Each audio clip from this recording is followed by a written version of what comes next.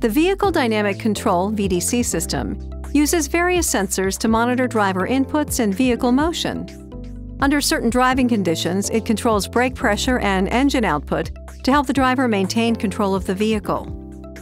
VDC, which should remain on when driving except when freeing the vehicle from mud or snow, cannot prevent accidents due to abrupt steering, carelessness, or dangerous driving techniques. Always drive safely. When you push the VDC off switch, an indicator light will illuminate.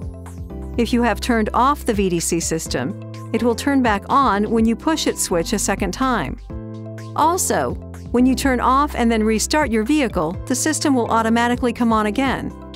Please see your owner's manual for important safety information, system limitations, and additional operating information.